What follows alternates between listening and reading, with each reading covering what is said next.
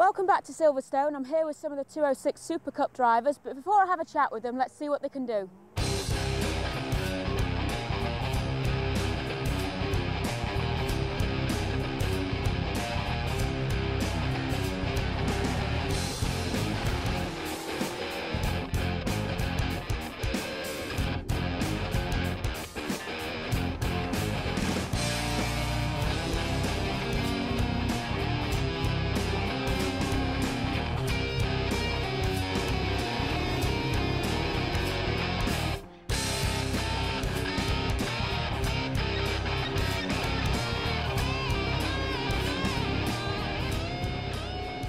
Shaun, firstly, congratulations. You've won the 206 Super Cup with one rally left to go.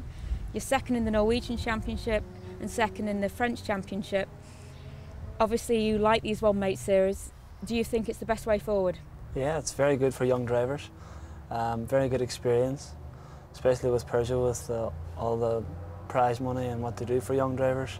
There's 30 cars in the championship.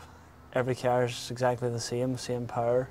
So the driver has to show, and the driver figures out what it's doing wrong and what's happening, you know. So it's very, very good. And what's your next step from here? Well, I'm doing the Network Q this year. You know, it's my prize with Peugeot UK for works driving a Super 1600 car. So I just can't wait for it.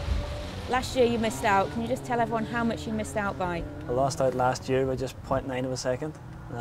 It shows you how close it goes to, That's what I lost the championship by.